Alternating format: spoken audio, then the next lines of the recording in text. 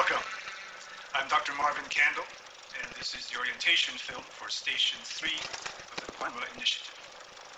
In a moment, you'll be given a simple set of instructions for how you and your partner will fulfill the responsibilities associated with the station. But first, a little history. The DHARMA initiative was created in 1970 and is the brainchild of Gerald and Karen de Groot, two doctoral candidates at the University of Michigan.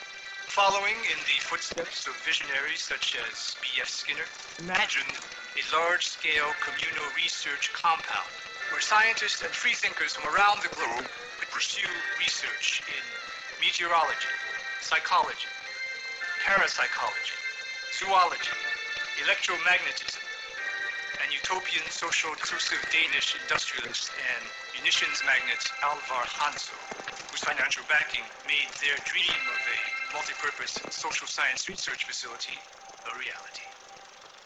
You and your partner are currently located in Station 3, or the Swan, and will be for the next 540 days.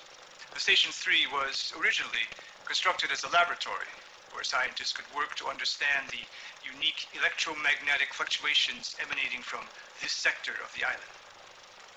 Not long after the experiments began, however, there was an incident. And since that time, the following protocol has been observed. Every 108 minutes, the button must be pushed.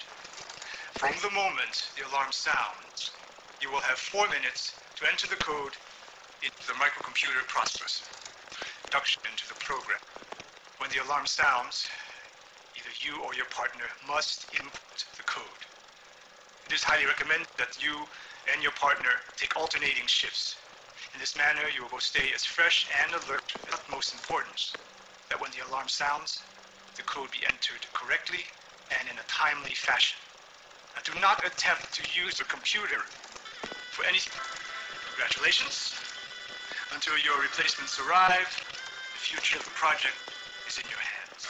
On behalf of the de Groots, Alvar Hanso, and all of us at the DHARMA initiative, thank you. Namaste. And good luck.